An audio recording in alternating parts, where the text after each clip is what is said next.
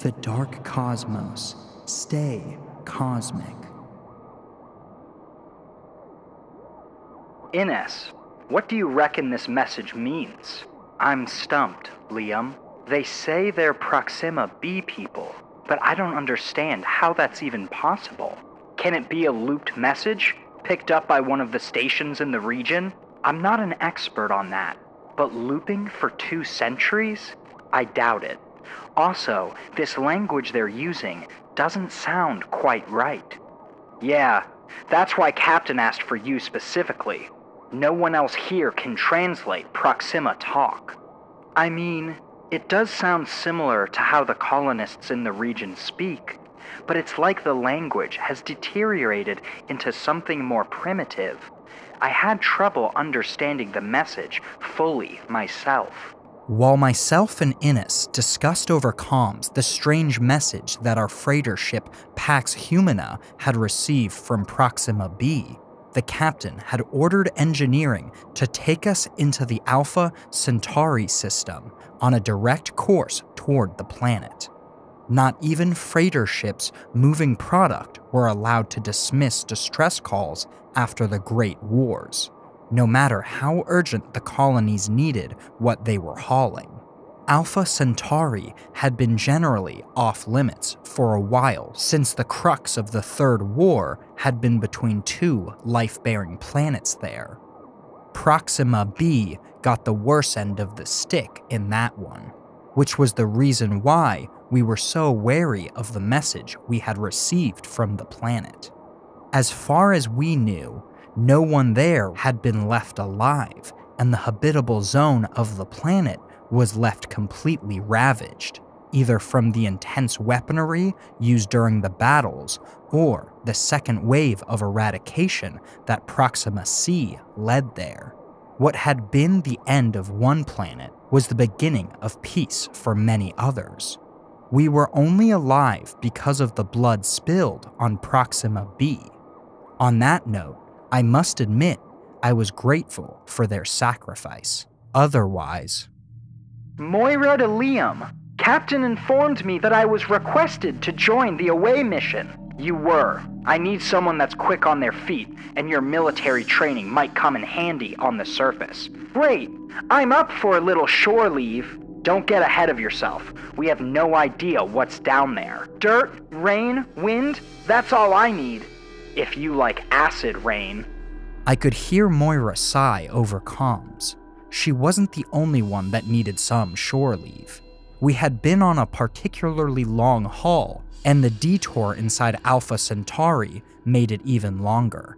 But I wasn't as excited to touch down on the planet as Moira was, and not just because of the state in which I expected we would find the planet. Something about that message sounded eerie and unsettling that made me think it wasn't going to be an easy mission. Ines shared my concerns, so I was thankful that she would be on the ground with me too. The captain had even voiced a very real concern that the distress call might be an ambush, considering Proxima C didn't much like old humans like us Terrans, and there had been talks that they were preparing something big again. Those fears never ended after the wars. However, they also never amounted to anything. Placing all precautions in action regardless, the captain made it clear that navigating through the system should be as inconspicuous as possible. There were to be less long-range communications. We would creep through asteroid fields when we could, and we were to keep our eyes peeled for Proxima C Challenger ships. If there was anyone still alive on Proxima B that needed our help, they would have to find a way to survive until we got there.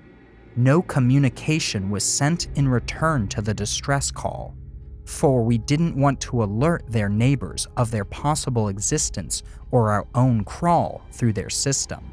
Our captain was adamant that I could only take 2 of our own to reach the surface. Only as many as one shuttle can carry. He would repeat this in a deep baritone after I would express my concerns over the rescue mission.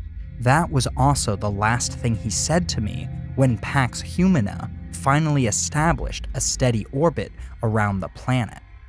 I knew that he wasn't willing to lose more than 3 if the distress call ended up being an ambush. If you ask me, the ship was more of a sitting duck in orbit than on the brutal grounds of what we expected to be a desolate planet. Much to our surprise, the planet turned out to be not so desolate after all. Once our deep scans were finished, they showed lush vegetation and an endless array of life forms thriving on the surface in what was called the lifeline by the first colonists. No one could make heads or tails out of it. Not a single person on board had enough understanding in exobiology, or in the history of the wars for that matter, to be able to understand what was going on down there. We had seen planets recuperating fast after catastrophic events. We'd seen worlds heal themselves at astounding levels for relatively short amounts of time. We'd even stolen from those worlds and were hauling some of their treasures on board the Pax Humana to bring to another colony. But we weren't prepared for what we saw on the surface of Proxima B. The lifeline looked like a paradise from where we were standing. The lean habitable zone circling the planet, tidally locked to its M-type star, appeared as if it were drawn on the surface, impossible to exist. I'd heard stories from my father that peering down at Proxima B left that kind of impression on Terrans. He, in turn, had heard that from his grandfather, who fought in the last of the wars. Moira was very happy when we made the discovery and reminded me of our first conversation about the mission every chance she got. I was even more reserved at that point about going down on the planet than I was while we were traversing through the treacherous spaces of the Alpha Centauri. The captain decided that we should send a response to the distress call at last, and wait a day or so for a reply before my little away team could venture down. We waited. There was no response.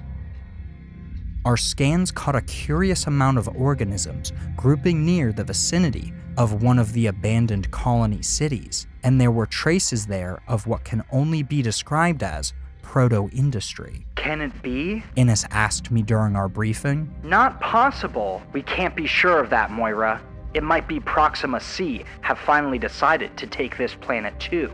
It was their intention. I agree with Liam. Maybe that's why their language sounds so strange to me.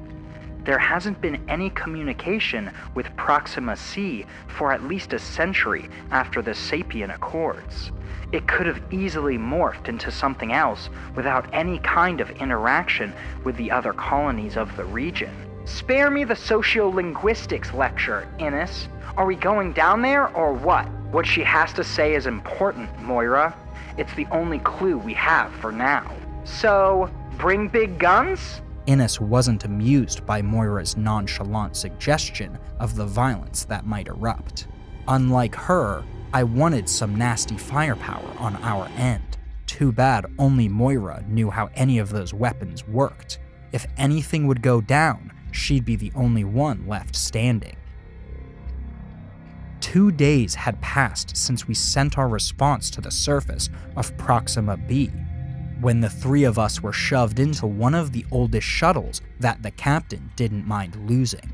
Priest had blessed the vessel and gave us all coin for payment if we should reach the netherworld before returning to Pax Humana. I asked for an individual prayer to keep, and Priest whispered into my ear before I closed the shuttle hatch. The descent was harsh and turbulent. Moira could barely keep her food down, and Innes passed out after a minute or so upon hitting the atmosphere. I wasn't the best pilot, I'll gladly admit, but their reaction to the journey just reminded me how tough it would be for us to find our legs once we would touch ground. Blessed ancestors, blessed sons and daughters, may the human seed remain forever sacred and ongoing. May we always remain intact, animals only in name, and so in battle. Shit. Repeating my little prayer in my mind didn't help in easing my fears. I clutched my coin in my left hand so Moira wouldn't see me between bouts of retching and vomiting. Upon arrival, it took us 2 more days to leave the shuttle. We needed more, many more. Out of our tiny starboard porthole, we could see what the lifeline of Proxima B had to offer. There were grand trees, or what seemed like trees to me, and other amazing plant life that I had even fewer tools in my vocabulary to describe, since I'd never seen this much vegetation on Earth either. Which one was the dead planet? I thought. There were no animals though, none that we could see anyways. And we were a bit further away from the city to have alerted whatever possible surviving humans were out there to our descent into the line. The additional scans that we made once we touched down uncovered traces of radiation that would be difficult for anyone to survive. Anyone human to survive. Which in turn meant that we had to take the long trek to the city in our suits. Once inside, the mere construction of the city should be enough to protect us, if there was enough of it that was still standing. At this point, the 3 of us had little hope of actually finding any remaining colonists and attributed the initial reading of the surface as a mistake or even wishful thinking. I don't know what scared me more, having made the long detour here for nothing and getting further away from my son, or being ambushed by the Proxima C monsters that had stopped being human long ago.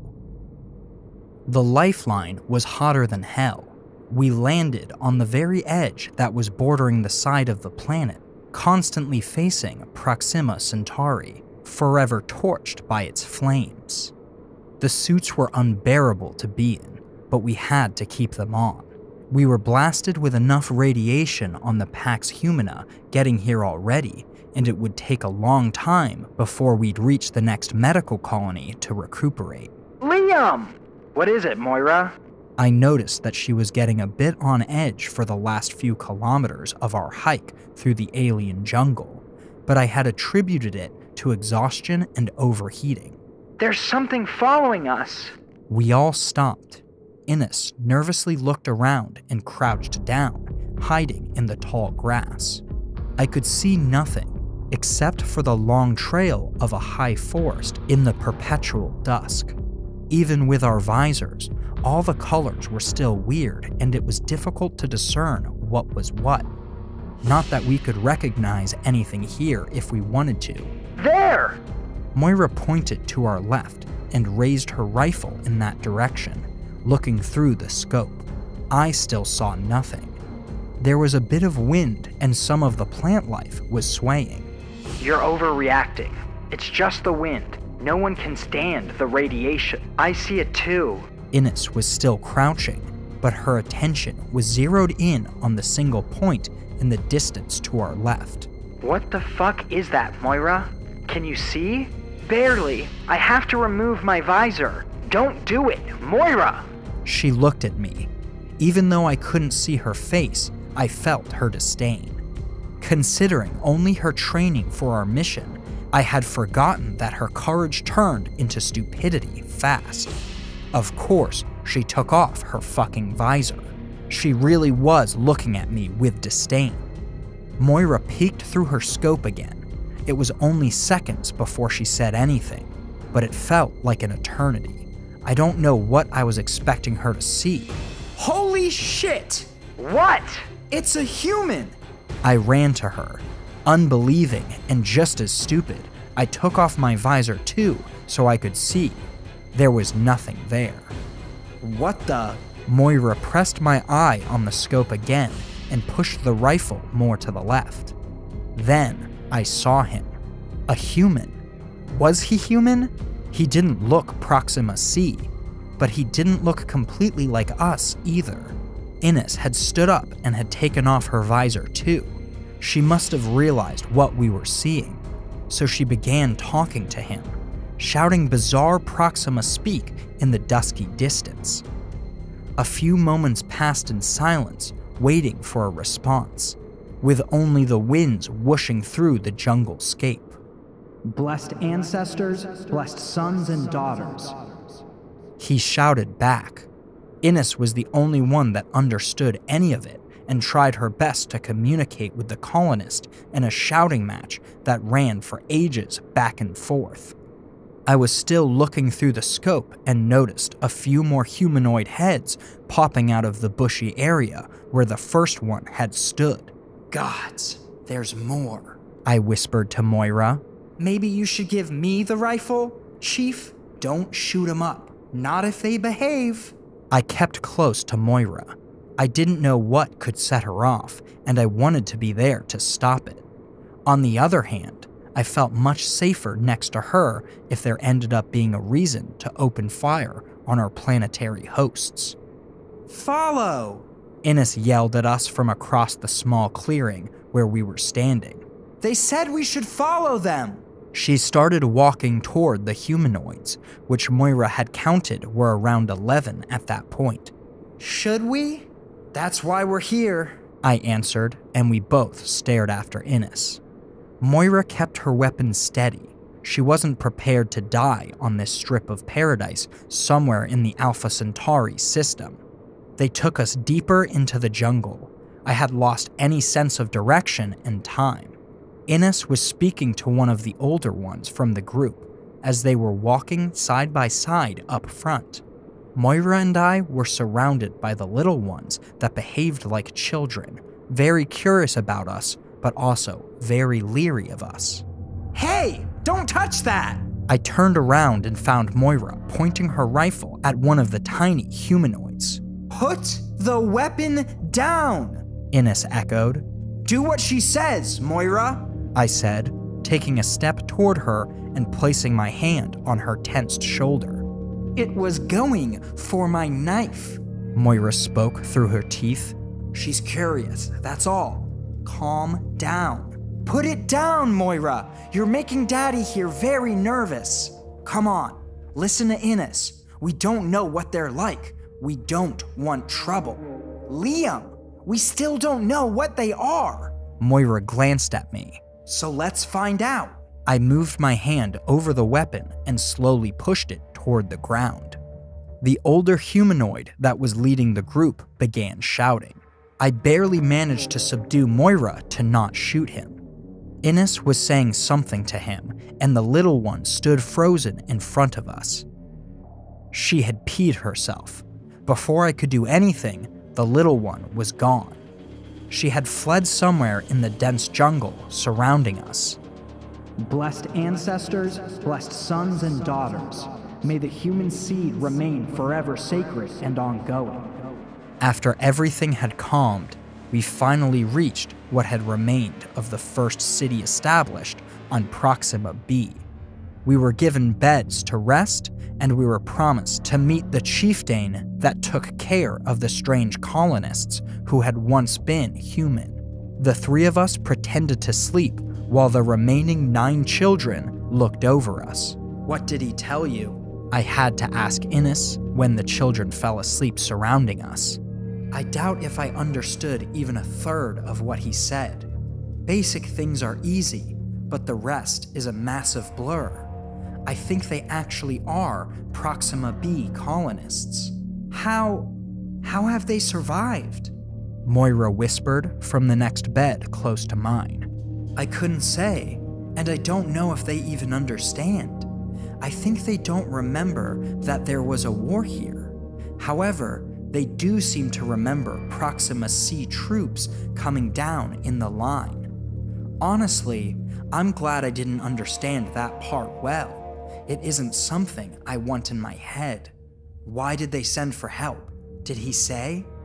I tried to remain on point. Their chieftain finally got one of the transmitters to work. How he did that, I couldn't tell you.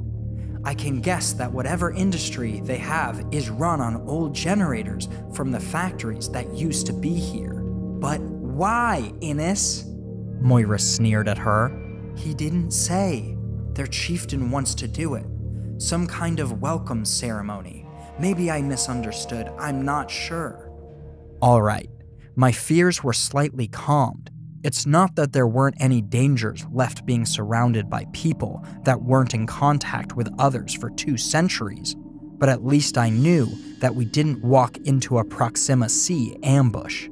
I fell asleep fast and had vivid dreams about the planet. Moira was there, and so was Innes. We were being led to the chieftain by the little girl that had vanished in the jungle. The chieftain had 2 heads and was propped on a pedestal made out of creatures that barely resembled humans, intertwined into one another like they were growing out of each other. I woke up, hyperventilating. The girl was seated next to Moira's bed and was watching her sleep. I dismissed her, and she scampered away in an instant like a cat. The rest of the children were gone too. I passed out again. Blessed ancestors, blessed sons and daughters, may the human seed remain forever sacred and ongoing. May we always remain intact. Innes woke me up in what I can only guess was the next day, because the light had remained the same. It's time, she said. As we walked toward what I'll refer to as the chieftain's palace, I felt like I had been there before. My gut churned and I was sweating buckets. I almost expected the chieftain to look like he did in my dream. We sat down in front of a throne made of bits and pieces of materials that were clearly meant to be something else. Everything went silent and the chieftain appeared in the distance of the hall. These people really had a flair for the dramatic. There was a light shining from behind him, revealing only an imposing silhouette. As he approached, suddenly, one body turned into 2, and the chieftain had split in half, standing on either side of the throne. One was male, the other female. Both are chieftain, Innes whispered to me and Moira. I think we should address them as such. As one, yes. Moira raised an eyebrow. You'll do the addressing. You be careful. Innes looked at me and I nodded. I couldn't help her much in communicating with them, even if I tried. Her hands were untied. She could be the ambassador in this weird little game with these humans that could have been aliens for all it mattered anymore. Just insist they tell you why they called for help, I said before she could address them. However, Innes never got the chance to speak. We were fed and entertained, and we were also giving lots of something that I could only imagine was wine. I felt lightheaded even after 1 glass, let alone the many others that followed. The 3 of us fell asleep again. Another day must have passed. When we woke up, I sent Moira back to the shuttle to radio the ship. At this point, I was convinced that what we interpreted as a message for help was actually an invitation to meet the long-lost colony of Proxima B. In a matter of a few days, the captain had sent most of the crew down to the planet for shore leave, while he and a few others remained back as a skeleton crew to take care of the ship. By the time the crew got here, it was already too late. I began noticing the bizarre apparitions after I sent Moira back to the shuttle. My dreams had become nightmares, and in them, all that at first had appeared human and humanoid was turning into a gruesome image of something else. Something both utterly alien, yet eerily familiar. When I would wake, I would see those creatures at the periphery of my vision, always lurking from the shadows of their perpetual dusk. Moira and Innes had stopped speaking to each other first, then to me as well. We kept separate from each other, but were constantly surrounded by a barrage of barely humanoid-looking colonists. I thought Moira had looked changed when she came back from the shuttle, but I only fully realized how intense that change had been once I began noticing it happening to me as well. There were times when I thought that I was covered in scales, and times when I thought I could sense the ground vibrate as the others would pass by me. I had become as incommunicable to myself as those creatures that remained hidden enough as to remain indescribable. They had limbs in places that should not have limbs. Their eyes came sometimes in pairs of 2 and were sometimes 5 pairs clumped together on grotesque faces. I saw jaws that opened from ear to ear with jagged teeth that could crunch through the massive trees of the jungle. The changes had come even faster for the crew that dropped down in the lifeline, unprepared for whatever was influencing this change. Not one suit was even taken out of the shuttles. Not one precaution was taken. Whatever the distress call meant, at the end of the day, it was still an ambush. We were lured into the fake security of seeing something similar to humans, only to slowly unravel the mystery that was concealed simply by our inability to perceive it. This was all confirmed at the ceremony, welcoming the crew into the chieftain's palace. Moira was at the chieftain's feet, completely transfigured and almost unrecognizable as anything human. The little girl stood next to her with the knife she had stolen. The chieftain spoke, and I could almost understand their words now. They were declaring new blood entering their limited gene pool and inviting all the creatures of the shadows, their sons and daughters, to feast and procreate. We had brought a new potential for life to a savage planet. The girl raised the knife and pierced Moira's chest. Moira had become the sacrifice that consecrated the Proxima B ceremony. In my last human moments, while I still had my voice box intact by the changes ravaging my body and soul, I ran to the damned shuttle to contact Pax Humana. I wished that I hadn't adopted the Proxima B speech as my own so that the captain could understand me and send a message to my son that I hadn't abandoned him. The captain only heard me say, "Blessed ancestors, blessed sons and daughters, may the human seed remain forever sacred and ongoing. May we always remain intact, animals only in name, and so in battle."